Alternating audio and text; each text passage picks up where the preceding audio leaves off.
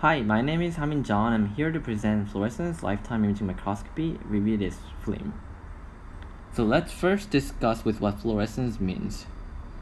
When light with certain energy, which can be defined as h nu, where h is a constant named Planck constant and v nu is the frequency of light, interacts with an atom, the atom can absorb the energy and get excited. When this happens, electrons in the atom jump to higher energy states and stay there for some time.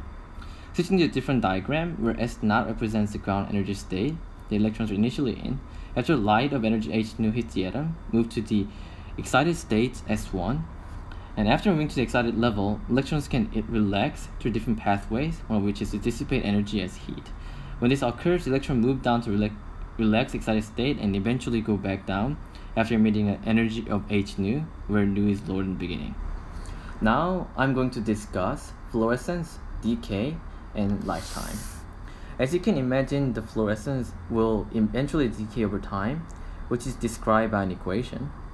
IT equals I naught times e to the negative t over tau power, where IT represents the fluorescence intensity at time t, I naught represents the initial fluorescence intensity, and t represents time, and tau represents fluorescence lifetime. As I explained earlier, fluorescence lifetime is defined as the amount of time an electron-excited atom stays in an excited level before emitting a photon. And as it can be seen in the equation, directly determines the decay rate of fluorescence. Depending on the material, fluorescence lifetime can vary, which leads to different fluorescence decay rate. And FLIM essentially uses this difference in fluorescence decay to create an image by assigning intensity values that are different by the fluorescence lifetime to each pixel at different locations of the sample. Now, let's talk about the FLIM setup. First, FLIM requires a light source, which can be a pulse laser. And this laser pulse can basically travel through a dichroic mirror, which can later filter out the excitation light and let the fluorescent signal pass through.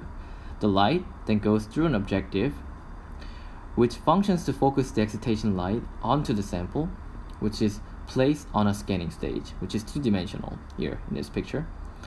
And after the excitation light hits the sample, light is emitted from the sample, which then gets collected by the objective, and the signal then travels past the dichroic mirror and is detected by a single photon sensitive detector, which is then connected to a time-correlated single photon counting unit, which is abbreviated as TC-SPC. And this unit is used later to calculate the fluorescence lifetime based on the time between the sample excitation by pulse laser and arrival of the signal at its detector. And by recording arrival times of many photons, a decay curve can be derived based on the fluorescence lifetime measurement. Now, let's discuss some applications of the FLIM technique. First, as many environmental factors affect fluorescence lifetime, FLIM can be used to detect those factors. And these factors include pH, oxygen, and calcium ion concentration. Next, the lifetime can also change due to molecular interaction between proteins approaching each other and transferring energy from one to another. Specifically, the proteins are each dyed with fluorophores of different spectra, where emission spectrum of one overlap with the excitation spectrum of another. And in this diagram, I represents intensity and lambda represents wavelengths. This way, when the proteins are close to each other at a distance of only a few nanometers away, and if light is applied to one protein, which is called donor protein, the donor protein can later transfer its energy to the other protein, which is called acceptor protein. And when this happens, the lifetime of the donor protein then decreases.